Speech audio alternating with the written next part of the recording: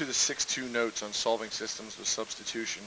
This gets a little bit harder. Same concept as what we did in 6-1, except for now we're going to use substitution instead of graphing. Okay. Big key here is making sure we got the steps down. So steps 1, when necessary, and you don't have to do this all the time, but when necessary, we're going to solve at least one of the equations for one variable. It also doesn't matter which variable. Step 2, we're going to substitute that resulting expression from step 1 into the other equation to replace the variable. Then we're going to solve. And then step 3 is we're going to substitute that value back into either equation and solve for the other variable. So here's what that looks like. Right here, we have y equals 2x plus 1 and 3x plus y equals -9. We can see that step 1 is already done for us because right here, y equals 2x plus 1 is already solved for y. Okay, so we substitute that, and it's pretty simple. We substitute this value right here.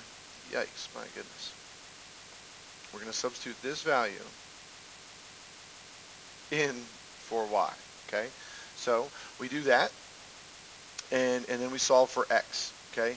Then, once we're there, we substitute that -2 back into either equation, whichever one looks easier, and we get our answer. You can also always check your answer by putting it in your graphing calculator if you have that. So, with that said, go ahead and take a second here, try 1A, 1B, get some answers, and then we'll check and make sure they're right. So go ahead and get 1A and 1B right now. Go.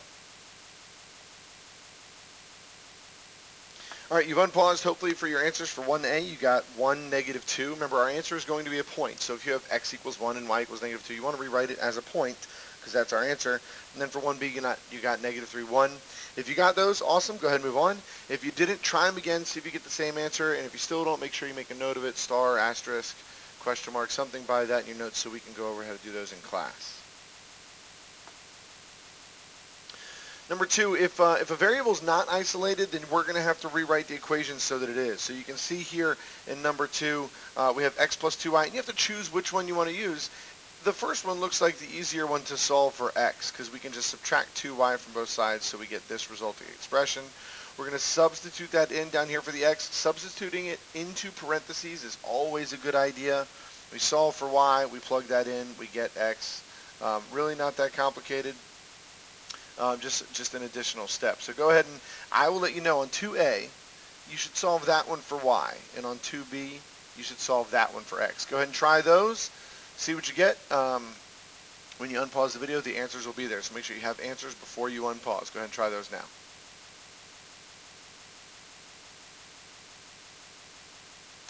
All right, you've unpaused. Hopefully you got 4, -1, and 3, 4. Again, if you didn't get those, I would suggest trying them again. And if you still don't, then let me know. Make a note of it somewhere so we can go over those in class. Similar to a lot of things we've done lately, we have the opportunity to have no solution or infinitely many solution problems.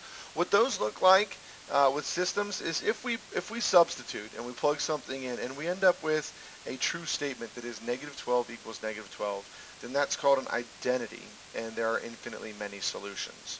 Okay.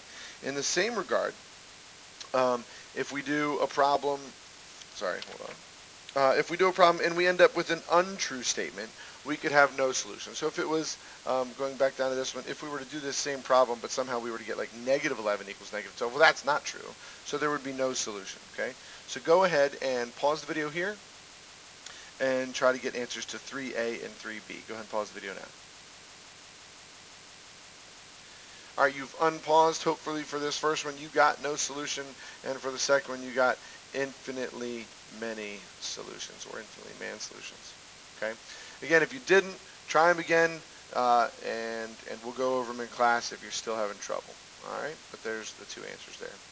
Real world problems, this is just coming up with the equations. Usually that's the hard part for us here. And then solving one of them for either variable and then plugging it back in. So this is working with C equaling the number of car stereos, T is the speakers, and we want to know how many of each item were sold if this scenario were true. So we set up the equations. C plus T is 125. That's because the total of the stereos and the speakers were sold in a week. And then here's the money for each, how much they cost, and then the total cash. And so we use that to set up our system. If you look at number 4, the New York Yankees and the Cincinnati Reds had won a total of 32 World Series. So I'll tell you right now, the equation there will say Yankees plus Reds equals 32. Okay, the Yankees had won 5.4 times as many as the Reds. Okay, the Yankees had won 5.4 times as many as the Reds. So if we take the Yankees and we multiply, and that's equal to 5.4 times R. Okay, so those are our two equations. Make those bigger so you can see them. Y plus R equals 32 and Y equals 5.4 R. Go ahead and solve both of those, and when you unpause, I'll have the answers up on the screen. Go ahead and pause them now. Solve them now. Pause the video now. All right, so here's our answers. The Yankees had won 27 World Series, the Reds 5. Of course, you good Yankees fans out there know that this isn't true anymore because the Yankees were up to 28, folks. 28, the best franchise in sports history. But at the time that this was written, as of 2009, okay, the Yankees had just won 27. But there's how we do it. All right, that's it for the notes. Hopefully that wasn't too hard. This is going to take a lot of practice. So what I would like for you to do is try these 7. Okay, try these 7 and really come in with these done so we can talk about them. And then we'll give them some more practice when you get here. All right, see you next time. Bye.